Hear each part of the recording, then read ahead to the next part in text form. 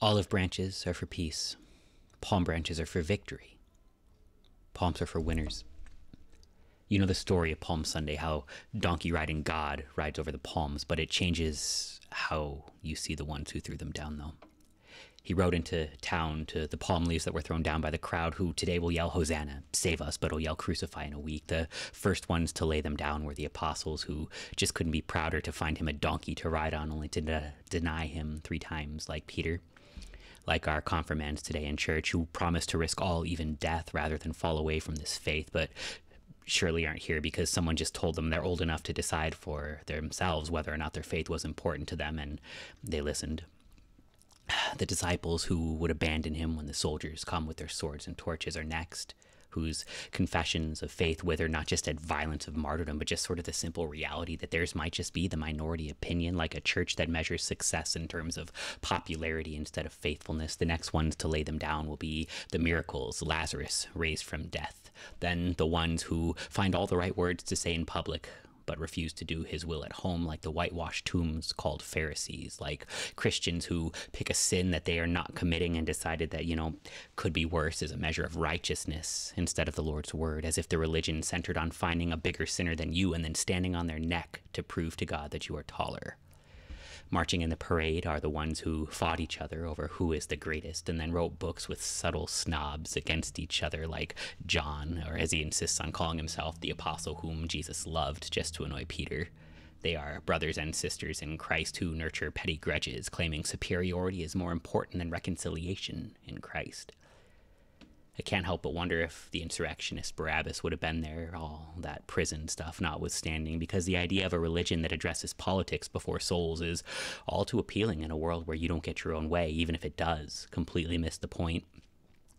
The traitor Judas is there, and since he is introduced as the one who would betray him, we can go ahead and save ourselves the trouble of actually having to be concerned for his fall at all. After all, there are sinners and then there are sinners, and why would these souls be more concerning than object lessons to the rest of us? Don't forget the ones who just go nameless, like Peter's assistant, who we will eventually figure out is Mark, who runs away naked. Behold the glorious band.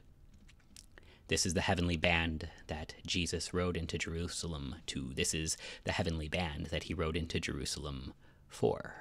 This is the church. This is us. His disciples did not understand these things at first. We still struggle with it. This cannot possibly be worth dying for. This death can't make sinners like these whole. It can't possibly be enough, except for the fact that it was. When Jesus was glorified upon the cross, they remembered not just what had happened, but that all of it was for them. Jesus remembered them upon the cross. He died for the apostles and the disciples. He died for Peter, who denied, Judas, who betrayed, even naked Mark. He died for the criminal Barabbas so that he could escape death. He died for the Pharisees because, as it turns out, he wasn't arguing with them because it was fun to win, but because he actually wanted to help. One came to bury him in faith, and he died for you. These are the ones who lay down palms of victory, because palms are for winners. It just doesn't look like much until you see them waved again in heaven. Behold the glorious band. We hear the palm branches later in Revelation. The great multitude that no one could number, from every nation, from all tribes and peoples and languages, standing before the throne and before the Lamb, clothed in white robes, with palm branches in their hands, crying out with a loud voice, "Salvation belongs to our God who sits upon the throne and to the Lamb." We are the ones hosanna'd, saved us. The sinners who, by faith alone in the crucified God, would wave palm branches of victory in heaven before the throne. Instead, we get to lay down our excuses and our self-justification, like you get to lay down your palms. This is your victory now. Jesus is your victory now. The crowd who today yells, "Hosanna, save us," will yell, "Crucify" in a week, but that's just because that's how he does it. He dies upon the cross to give victory to losers, to sinners, to cheats and unmentionables, to me, to you, to all. Go to church because it's Holy Week. The end.